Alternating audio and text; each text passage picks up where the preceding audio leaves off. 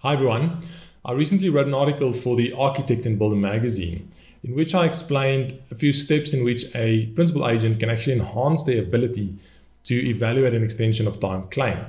Now, the article essentially focused on the manner in which a principal agent should set up the foundation and the program, or look at the program in accepting the program, which will then build a foundation later on which will make extension of time claim evaluation much simpler.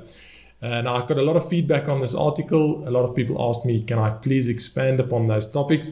And if I could please show them practically how this would apply and how they can apply these steps. Now, this video will also be valuable for contractors who want to understand how to compile a program in order to submit that will comply with the requirements of the contract, and not only that, also with the provisions of good practice as we can find them in certain protocols. Now, the first point that I mentioned in my article was that as a principal agent, ensure that you obtain the program in the native format, in the software format. I know this is a concern for many project managers. You've got your own software, you've got your own professional software that you need to use and apply that's already expensive. I appreciate that. However, having the role of principal agent, whether you are an architect, engineer, quantity surveyor, it doesn't matter. You need to interrogate the program in the native format. It's simply part of the territory of being a principal agent. Without that, it becomes a situation these days where we can almost say it's remiss of a principal agent to manage a project on that level, be the agent of the client, and not being able to interrogate the program and the schedule in the native software. You simply can't make sense of it in terms of A4 papers that's being printed out and being fed by the contractor. So step one, these softwares, MS Project, Candy, Primavera, these things are not so expensive that they can't be included in your price for the job for being a principal agent. So include them. And again, using these softwares are not that difficult, especially if you only want to view projects within them. So if you look at this particular schedule that I've got open, an example, this schedule has got over 7,000 tasks. So for me to go and have a look at this on an A4 printout is simply impossible. When I've got the native format of the software, I can quickly slice and dice it up to different levels. So I'll slice it up to this level 1. And you can see now I've got a very good idea of the works breakdown structure that the contractor thought of when they provided this program. On a high level, I can make sense of it, and this will typically be the level you'll report to in terms of your employer. And then we can go down to different levels here. Level 4, you'll see that just makes a bit more sense. And again, I can go and have a look at individual tasks, how they interrelate to each other. And I've got all this information at my fingertips. You can go and have a look at the float, for instance. You can open up other columns. So make sure that as part of your tender, you compel the main contractor to provide you with their program in the native format. You are allowed to do that. You can't do it afterwards. That becomes a cost item, or then they may claim that it's got sensitive information or whatever. But if it's part of the tender, it becomes part of the agreement. So make sure you ask this and that you obtain a copy of the native format schedule. The second point was that you need to ensure the right amount of detail is included in the construction program. If we look at this example again, you'll see that on this level, we don't have a lot of detail. We've got a foundation, a structure, and then the brickwork, we've got the finishes. So these are high level kind of tasks. In other words, a low level of detail. What does that mean? So low level of detail means low level of control. More detail means more control. That's the trade-off. But as the principal agent, you can see that on this level, we don't have a lot of control. In actual fact, we've got very little control. If something should take place on the structure, we're not sure where did it happen or where to indicate it. If it happens on the columns, where does that fit in relation to that task that we have? Or if something happened on the slab, we've got a delay there on reinforcing, where exactly does it fit into the bigger task that we've got there? So this level of detail needs to be dictated from the beginning to say, guys, We need detail up to a specific level. And a good way to do this is to have a rule of thumb where we say any task longer than 20 days, for instance, or longer than 10 days, needs to be broken down into more detail or into more sections.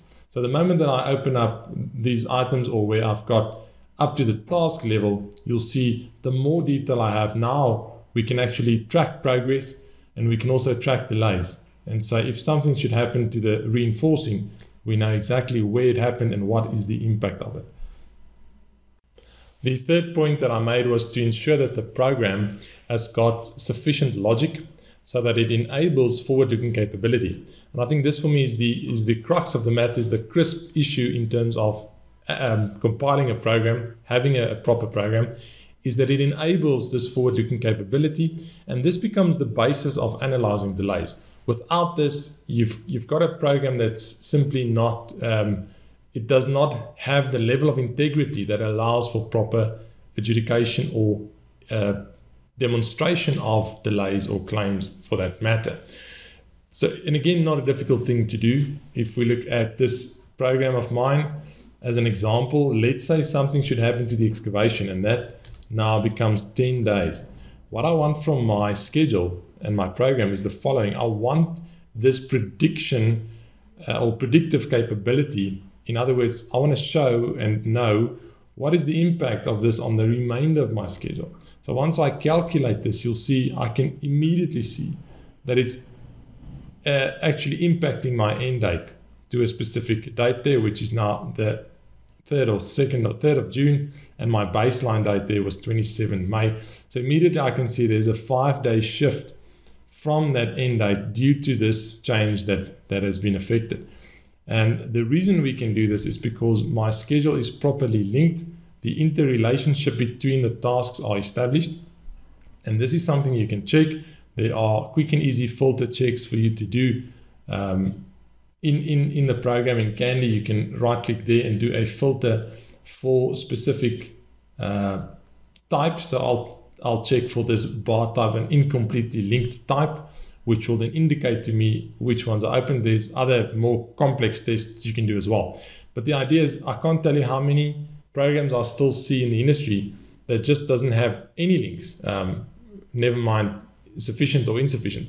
But the moment that one link is broken, I mean, even if only a small link is missing from this particular program, we've got a problem. And you'll see it takes away, it's such a small mistake, but it takes away the ability of the program to predict. So if I break a link there and I want to do the same exercise, you'll see that the remainder of my program is not impacted by this change. And it's because there's only one link missing, but it renders the whole schedule inaccurate, and it degrades the integrity of my schedule completely. So it's something as a principal agent and as a contractor that you need to ensure is there, and that the program does have from the start this forward-looking capability, that is sufficiently linked, and that also the logic makes sense. It's logical to start with. Point number 4 that'll make your life much easier when you need to evaluate extension of time claims is to get clarity on the assumptions underlying the durations. So we need to understand, how are these durations compiled? Where do they come from? And again, this is not too difficult to understand. Once we have a schedule like this, the contractor in CCS can provide details of their production rates. You don't have to have everything. It's not important to understand each and every activity, but at least the major tasks. Things like excavation, working decking, brickwork, things like that, that's production work, plaster, tiling, these kinds of things. That will definitely assist you as a principal agent to understand the assumptions being made. And if there are delays or additional work, then you already understand the assumptions based on the contractor's program. So for instance, if you look at this program of mine, if we look at brickwork, you'll see the assumption, how did I get to 15 days? It should be made clear to the other team members. And in this case, I said it's 150 square meters of brickwork. I divided that by 3.5 square meters per day, and that is per team. So one team can do 3.5. And then, so in other words, I've divided it by 3 to get my total, because I'm going to have 3 teams working there. And again, this now shows you the resource assignment that I've got. And then I've added 1 day there just as my own contingency or a bit of risk. But this is wonderful to have this transparency between the teams and between the parties to say, this is what we have allowed for. This is how we get to our durations. And as a principal agent, if you understand that, and there's an additional brickwork that needs to be added, let's say you need to add 20 square meters of brickwork, then you can quickly do the calculation and tell the client, well, if we add this brickwork and there's no other teams that can do it, and we need to add it on the critical path, then it's going to be a 2-day delay for the contractor already, unless there are mitigating circumstances that might cause him to work on a lower rate, which is obviously possible. I'm just saying that all of a sudden you've got control, you've got much more control. You understand the underlying assumptions. It's not just something that's being fed to you by the contractor.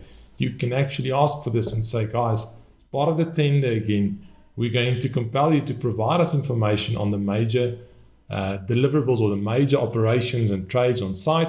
We want to understand what is your underlying assumptions. When you get to durations, what are your productions? So that we can understand that in assessing delays and progress on site. The next point was to make sure that your program contains things such as long lead or procurement items in the schedule. Again, a mistake that I see quite often on many projects where we get onto site and then everybody's under this impression that the project will be finished by, let's say, November. But then all of a sudden we ask the question, but where's the lifts? The lifts will take 6 months to procure. And when we add that procurement item, all of a sudden the project's end date jumps by 3 or 4 months. And this is obviously distressing, not only to your client, but to everybody involved on the project. And for that reason, it's so important that we build in these long lead items and show them on the schedule in some way. You can use the long lead schedule if you want to or anything. But again, as a principal agent, ensure that these things are shown on the contractor's program. A lot of work happens behind the scenes, especially in terms of steel, for instance, where we need to have shop drawings and approvals of those shop drawings. And there's a lot of work that needs to take place before the installation on site can actually start. And in this case, I've just linked this tiling. For instance, if we've got a special tiling that we need to procure before we can do the work on this particular section, if that tiling, if that procurement item should actually take longer than what we've planned, I want to see that effect and that impact on my schedule. And you'll note there, look at this impact. So if this was something that somebody just didn't add into the schedule, we were all under the false impression that this building could have been completed in June, or this particular section. But just by adding that, you can see the massive impact it has by having that on the schedule. So again, a schedule is not accurate and it'll have very low integrity if we don't include things like long leads, etc. So ensure that they are there, and especially when you adjudicate delays. For instance, let's say you haven't provided the specific electrical fitting as a principal agent by the baseline date here. The question will be, if you only provide it later in May, that might show up as a delay on the contractor's program. But in actual fact, the program is inaccurate if we say that the procurement of the tiles is going to take 180 days. So things like this can impact on the assessment of a delayed claim. So that's why they need to be there, and you need to ensure that everything is in place and that we actually have an accurate schedule that's got integrity to predict the impact of events on it. The last point that I made was just to ensure that the baseline is set before we start tracking progress on the schedule. And again, it assists us when we do extension or delay claims, when we evaluate that. It's just a visual aid, as you can see. Well, not only that, it also captures the durations in the background, the costs, the resource allocations, the links. Everything is almost snapshot into the back end of your program, and now we can start comparing the planned, the baseline versus the actual, and we can get these variances. So to do that manually and go and check manually where an activity was before the update, and to gauge the difference becomes a massive exercise. And that's why the baseline needs to be set to enable a principal agent to make a quick summary of where we should have been versus where we are. And you can see visually on screen now, just by me implementing that previous item, by having a baseline, visually I can quickly see the variance now between what was planned and the impact of this tiling procurement issue that we are having. How does all of this help you as a principal agent? How does it come together? I'm going to show you an example of let's call it quite a linear kind of delay that might be suffered on this project, and how you will now be able to evaluate this. And I want you to appreciate the fact that it just becomes much easier to evaluate the claim when we've got this foundational basis of a proper program in place with these steps that I've just dealt with. Now, let's say the client issues a specification change on the tiling on this project, and they give that instruction to you as a principal agent on the 22nd of April, and you then provide that to the contractor. The contractor now needs to order this material, they need to get this on site, and only then can they start installing the tiling on the floors. The question is, how can we handle this delay claim, or how can we evaluate it? I'm going to bring that in as a fragnet, and I'm going to show you how to do it. I've added the delay fragnet now to the program. You'll see we've got and again, it now becomes linear questions of fact. We did get the instruction for the tile spec there. The order was placed, and again, the principal agent can now adjudicate whether that is reasonable at the 2 days. If that took 10 days, then again, the question is to be asked, is that reasonable or not? The delivery allowance, that can be actual, it can be based on as-built dates, and then the delivery to site.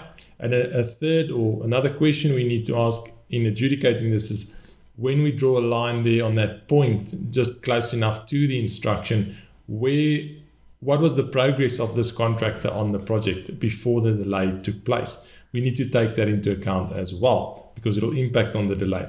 So now all of a sudden, the adjudication of this delay becomes linear questions of fact. It's simple to see the impact of this tile change. As a principal agent, if you've got all this information and the program in the native format, and you've got a bit of skill, you can even bring this in yourself and adjudicate the impact. If not, it doesn't matter. At least you can go and ask the contractor to add the delay fragnets when they calculate their delay, and you can now go and adjudicate those items individually. You can query some of them. You can say the links between them are not accurate. If they are not, if they have used unreasonable assumptions, or they took unreasonably long to deliver on site, I mean, that should then again form part of their own delays. So it just becomes easier to adjudicate, and you can see the impact. You can see the shift off of the baseline as well. Thanks for watching. I hope this video added some value. If you liked what you saw and you want to see more videos like this in future, please subscribe to our channel on YouTube. You can also check out our training courses on these specific softwares that I'm dealing with. And thank you for your interest in project controls.